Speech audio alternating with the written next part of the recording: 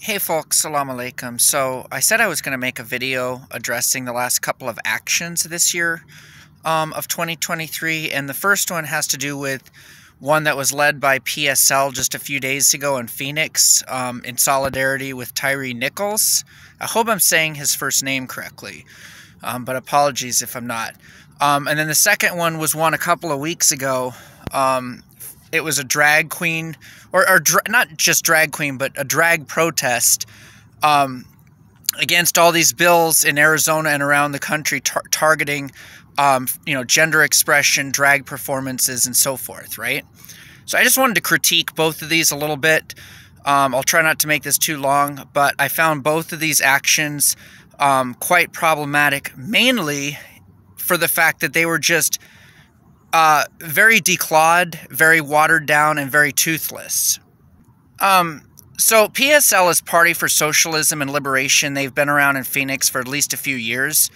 I remember working with them here and there, even though I'm an anarchist and they're a socialist organization. I actually found that their actions a few years ago were pretty good. They usually had actions at ASU, and most of them, at least the ones that I went to, they had some fire to them. They had various elements of direct action. They got noisy. They got the attention of crowds and so forth, which if you're trying to do a protest, you want to get people's attention, right? You want to get people's attention to your cause. And they did pretty good at that. I always remember they had pretty solid actions a few years ago. And that seemed to have changed at some point. Like, I think the last one I attended was maybe 3 years ago, where it was like 10 people at the state capitol and on a Sunday or something, and nobody was even there. It really didn't make any sense. But I don't want to go into the past. I do know there's been a lot of call-outs recently and over the years against PSL nationwide for various issues. They've been engaging in or people have problems with. I had to bring up, what was it, it was last summer, I had to bring up the fact that one of their organizers was collaborating with a state trooper very blatantly. And I caught it on video and stuff, and I posted it out there to bring attention to this, that this is a security culture issue, right? Well, one of the main organizers or founders or whatever of this PSL Phoenix group just endlessly argued with me, bringing up all this stuff like personal attacks, various stuff that had nothing to do with what I was addressing, and then blocked me. I mean, it was very, very childish. So anyway, I don't want to go too much about the past stuff, but, there's been issues with him, and I'm far from the only one. So anyway, they put up this flyer like, I don't know, it was a couple days in advance for an action on Saturday. Location was Phoenix City Hall. And City Hall, this was for Saturday evening, starting at 5 o'clock. So, it gets dark in an hour or so, hour and a half afterwards. City Hall is one of those places downtown where, especially at that hour and on a Saturday, you're not going to have any audience, right? The only people that are going to be there are the people that were invited to come or had heard about the event specifically. You're not going to get attention from any people on the outside, downtown. There's just not a lot of things going on downtown in that particular area on that day and time. There's plenty of stuff going on in downtown at that time and other places downtown, but not there. So anyway, they even put in their post that they were going to take the streets. That was one thing they put in there. I would estimate that when I got there, which was about 35 minutes late or so, there was a crowd of, if not 100 people, it might have been, I'm not perfect with my counting. I want to say 100. It may have been more like 80 at the time I got there, 80, 90. And there were speeches going on. Speaker after speaker after speaker, right? And which is fine up to a point, but you can't have actions that are just people speaking. You can't be having actions that are just about people live streaming people speaking. And they had a bunch of tables up, maybe 2 or 3, promoting their party and their party's agenda, socialism and this and that, and some of their paperwork, booklets, pamphlets, etc. Anyway, I waited around, and I don't know, it was about, I want to say 6:15, 6:30 was the last of the speeches, and that was it. not only did nobody take the streets, there wasn't any marching at all. And the strange thing about it was there was stuff going on downtown. Just a block away, there was a whole crowd of people going into a theater there. And I know that there's other events downtown. You know, there's always functions and things, especially on a Saturday night downtown. If there's not a ball game, which attracts huge crowds of people, you know, there's bars, there's concerts, there's things going on.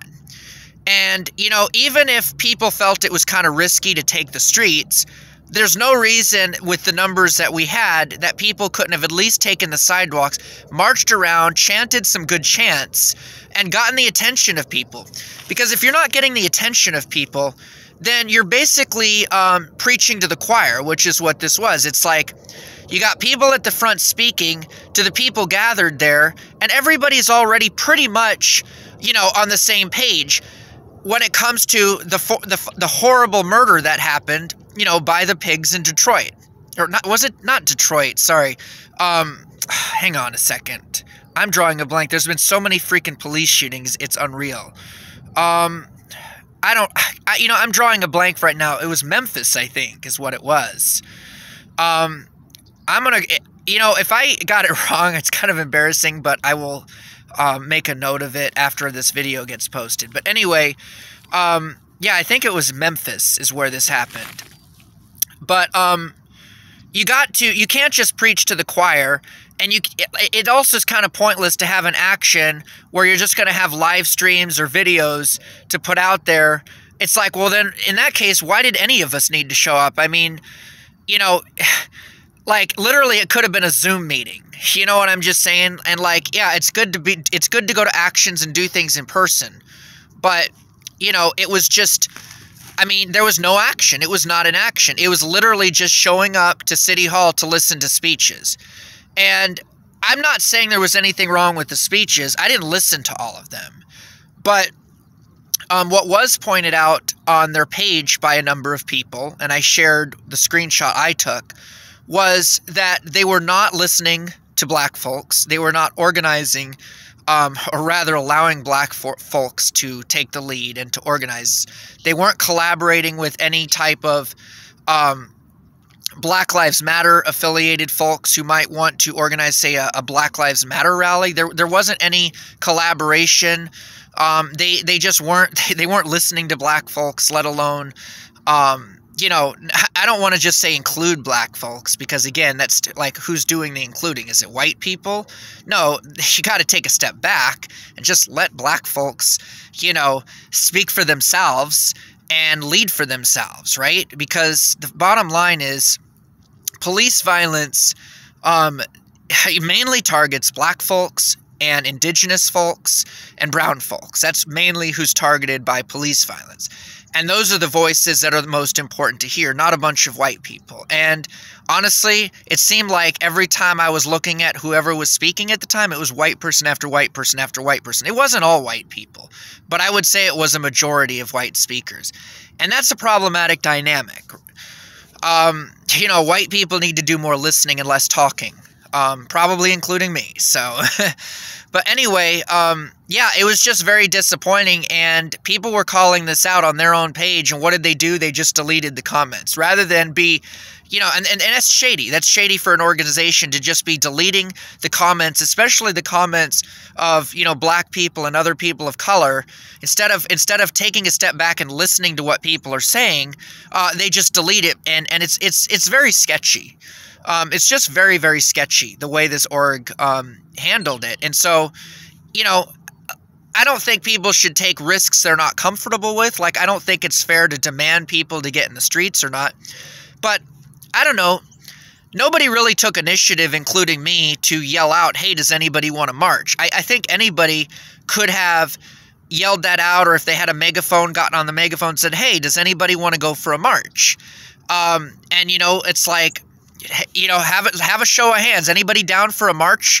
You know, we can keep it safe. We can, you know, stay on the sidewalks.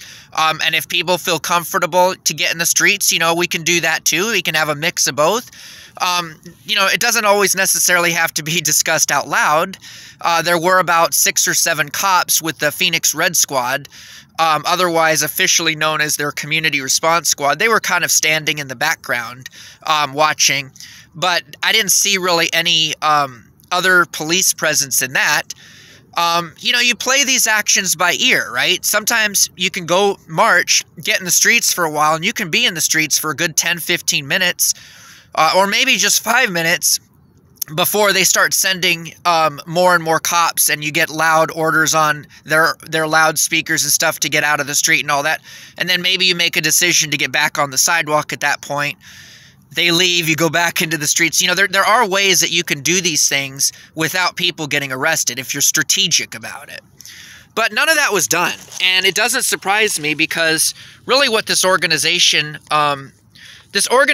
does not stand, for Black lives, for people of color, or marginalized people. What they do is they insert themselves into existing struggles that Black people, people of color, other marginalized people are experiencing. They insert themselves into these types of dynamics, and essentially what they do is they co-opt them and dominate them.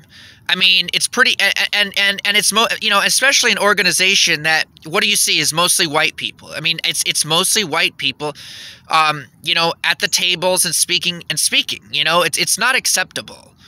That's all I can think of right now about PSL and that action the other night. It was just, I'd consider it 0% effective. It was just a gathering listening to a bunch of speakers, and it's like, it was preaching to the choir.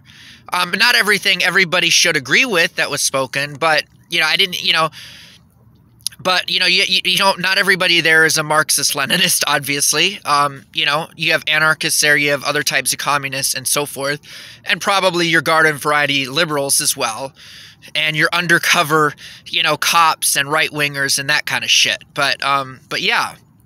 So moving on, so a little before that, I think it was a week or two, I think it was maybe 2 weeks before that. Maybe it was just a week before. I don't remember, but there was a rally at the state capitol on a Sunday at 1 p.m. And that was, I don't even know, it wasn't run by an org that I know. It was just a few people, but unless I'm just drawing a blank or something, it was this combination protest having to do with the attacks in the legislature targeting gender expression and drag performances especially. But you also had a rally there that had already been planned against, or for the right to have an abortion and against the attacks on Roe versus Wade and so forth. And so they kind of combined things, right? Well, this was another one where it was just about an hour of speakers, and then they decided to have a walk on the sidewalk around the Capitol. Now, at 1 o'clock on a Sunday at the state Capitol, nobody's there. So again, it's like you're preaching to close. It's like you might as well have a protest in the middle of the desert or out in the forest, because the state capitol is always problematic for any actions because it's so isolated. It's isolated from downtown. The way the roads are around it, the way all the buildings are around there, it's like you could have 10,000 people there, and unless you go directly by the Capitol or directly to the Capitol, you're never going to see it. It's like you might as well just, have your rally in a basement. Nobody's going to see you except, whatever's streamed on live stream or filmed or photographed and put out later. But it's a terrible location because you're not getting any attention. Nobody's inside the Capitol on a Sunday. And even if you're on a regular day where there's tons of people there in the Capitol, they don't give a shit. They don't. There was also excessive police presence.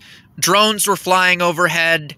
You had state police in various areas kind of observing from a distance also. And of course, observing through the drones. The drones were very invasive. You could constantly hear them buzzing around. And right when I parked my car, there was one very low in altitude, right over my head. And it's like, God, I'm afraid if I open my purse, they're gonna see my debit card number. They're gonna see what's on my driver's license or whatever through a damn camera on the drone that's that close. It's so invasive. And this is what the cops do. It shouldn't surprise any of us. But I left right at the time they were getting everybody on the sidewalk. They had these movement police, peace police, all this stuff demanding people don't break any laws. One of the ladies speaking, possibly one of the organizers, was like, "Don't break any laws because if you get fined, I get fined. If you get arrested, I get arrested." Well, that's not actually true. Okay? And this is a problem with the nonprofit industrial complex and this kind of liberal bullshit at Actions is, you know, the cops are going to charge whoever they want. I mean, they charged me with a bunch of bullshit in 2020, like, you know, felony aggravated assault against police, being an associate of a street gang that didn't even exist, right? Cops are going to do what cops are going to do. But if we're really in solidarity and standing up, you have each other's back. So if the cops do put a bunch of stupid charges on people, you fight them. You get lawyers to have your back. Lawyers that specialize. You know, there's this cool bird here. Let me see if I can... it flew away. I heard this buzzing right next to me, and it was this little bird that came very, very close. But as soon as I start to turn the camera around, you know, it's gone. Oh, well, it was really cute, really cool. It got really close to me. Anyway, I don't want to make this too long. My videos always tend to be, but yeah, I mean, you don't go... It's not true, generally, like... If someone's going to get in the street and the cops are going to arrest them for getting in the street, they're not going to then go and arrest the organizer that's on the grass. That just doesn't typically happen. And if it does, it's easy to fight that and get it thrown out of court. It's very easy. You know, and again, there's legal counsel typically available when it comes to protests and so forth. So it's fear-mongering, and that's what these kind of very ultra-liberal, non-profit-y kind of actions always perpetuate is fear, fear, fear. Don't do this or you'll get arrested. Don't do that or you'll get arrested. When we're in, this is 2023, there's been a lot of shit going down. There's been shit going down in this country since before it was even founded. You know, I mean, and again, it's like, these seem to be more privileged people that don't really understand the actual history of the United States, the experience of black people, the experience of indigenous people, the experience of LGBT two-spirit folks who are a lot more marginalized than they are, that, you know, can't come to an action like that because maybe they're undocumented, or maybe there's a warrant out on them, so it's not safe for them to come. Or maybe they're homeless. Maybe they're experiencing a lot of shit these people aren't experiencing, so they can't come to something like that. I just felt like there was a lot of privilege there talking, and that privilege was trying to control what people do. Like, you don't get to, you don't tell people to stay on the fucking sidewalk. You don't tell people not to engage with fascists. Like, it's people's choice what they want to do. If a bunch of fascists were to show up, people have every right to confront them. And in fact, you should, because that's basic community defense. People should do everything possible to keep fascists and other harmful, you know, types of people, you know, from harming anybody. You got to keep them out. Ideally, you want to push them out of the space. But this is, again, typical liberal crap. And that's what goes on. And it's not community defense. It's not. It's just it's just a watering down of everything. And I don't really see there would have been a point in taking the streets anyway, because you're at the Capitol on a Sunday. Nobody's there. What are you going to accomplish other than an exercise walk? And same thing with being on the sidewalk. It's literally nothing more than exercise. Nobody sees you. Nobody. There's nobody that sees you. Except maybe the few on 19th Avenue. That's it. You know, it doesn't make any sense at all. It's like one of those things that it's designed to make people feel good. Like, they make people feel like they accomplished something. But at the end of the day, that action, and like the one I mentioned before, there's no actual direct action. And direct action is actually doing things direct things to challenge and resist the system. That direct action generally means breaking the law. So that means you get in the streets, whether the cops tell you to or not. I mean, whether the cops say you can or not, you get in the streets. Usually they say to get out of the streets, and you tell them to fuck off and you stay in the streets, right? That's direct action. Direct action can be a number of things. Wheat pasting messages on walls of a building.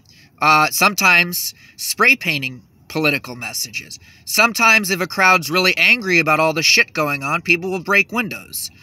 And, you know, there's different things people can do.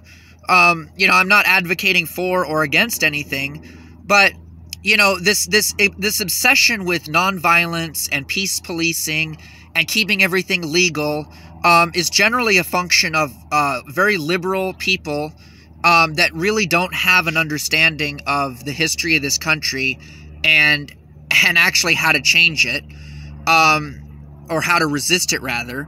You know, it's ultimately it's all comes down to this very reformist politics. They believe that the proper course of action for people to do is to go vote Democrat and to support local nonprofits. And that doesn't change a fucking thing. And that's been proven throughout the entire history of the United States. And I started to hear, I couldn't hear every word of this, but there was somebody that was going on about the Founding Fathers, and they were saying something about how, like, we got rights or something, they gave us rights. It was something like that. It was typical liberal bullshit, and I hear this when people, especially liberals, talk about, oh, you know, we have, you know, Founding Fathers, this and this. The Founding Fathers were white supremacists. Every single one of them was a white supremacist. Many, if not most of them, were slave owners. And many, if not most of them, were behind the killing of indigenous people. And so when people talk about how, oh, America's, like, and this is another liberal line, oh, well, you know, things are getting really bad right now, but we need to make them better, you know, and, like, things weren't always this bad. Actually, things have always been bad in the United States. And, like, you have to remind people that this country was literally founded on the genocide of indigenous people and anti-black slavery. That's literally what it was founded on, and these policies are still carried out. Slavery exists in prisons. Indigenous people are still undergoing like a slow genocide through various government practices and behaviors. It's still happening. Just because it's not like throwing people in gas chambers doesn't mean it's not happening. It is absolutely still happening. And these white people, for the most part, and also people of color that are just conditioned into this kind of ultra-liberal, pacifist kind of mentality, don't really have an understanding. I mean, they don't. And so I don't want to go on too long, but it's just that action was not effective either. I mean, because you're having... So I'm going to give it a 0% effectiveness rate as well. Both of these actions, because it's like, okay, there was a space where you could have your free speech and people could take photos and video and, you know, and so forth. And you can go for an exercise walk, but that's literally all it was. There's no actual action taken. And like the protest I talked about before, instead of having this one at the Capitol, they could have had it in a downtown or very public area on a week, say an evening or a night during the week. Find an area like, say, a ball game's happening downtown where there's thousands of people. That's where you have your protest, because you're getting people's attention. You're getting people engaged. You'll have people that absolutely agree with you, people that will stop what they're doing and listen to what you have to say, and then people that will not like you or what you say, or in some, you'll get your opposition too. But the whole point is you got to go out there to places where people can actually see you. And both of these did not. Like, both of these were hidden in areas of the city that nobody's at, nobody sees. And it really is kind of suspicious to me, because it tells me either these organizers have no clue what they're doing, or it's some kind of a counterinsurgency where it's deliberate, right? And that's what the cops will do. Cops try to encourage organizers that collaborate with them, if they march, to pick routes that have the least visibility, and to pick spaces that have the least visibility. I mean, that's what they do. It's literal counterinsurgency. This shit has been going on at least since the 1960s. And so anyway, I'm making this a little long, but it's like, you know, Phoenix, so-called Phoenix, can do better than this. Like, for God's sakes, like, I don't have a problem with a rally with a bunch of speakers, but call it that, a rally with speakers. Don't be calling it a protest or a march or anything like that. If you're just going to have a walk around the block on a sidewalk, you know, and you're going to be in a place where nobody sees you, and you're just going to have a few speakers and that's it. That's ridiculous. Like, and for God's sakes, again, pick a place, pick a venue, pick a place where you actually get the attention of people. And you can, you know, believe it or not, and there were hundreds of people at this action. I mean, absolutely we could have taken the streets. With the amount we had, absolutely. Maybe not hundreds, but a good 200, maybe 300. You know, not like 800, but like, I would say a good, maybe 300, something, maybe 200, I don't know. But it's absolutely ridiculous, and Phoenix can do better, but this has been a years and years long problem with Phoenix actions. A lot of the people that organize actions are brand new, often even new to Phoenix. They don't have a history under their belt of attending actions. They just kind of throw a rally without really any knowledge of what they're doing. And some of the times people are organizing shit in this manner that have been doing it for a long time, and it's sketchy. I'm sorry, like, why are you picking locations where nobody sees you? Why are you so afraid? Like I said, you can do things without breaking any laws and still make a huge impact. I mean, you can have an action on a bridge over a freeway during rush hour and put your banners and signs and all that stuff up so that all the people stuck in traffic below you can see you. You know, I mean, there's so many things you can do to make an impact, but like standing in places where nobody sees you, I'm sorry, it's ridiculous. Anyway, oh, and the last thing I'm going to say about both of these actions, because of the location, because of because of not really doing anything, like no direct action, really they both seemed very performative to me. So that's all I have to say. I hope you all are well. Salam alaikum.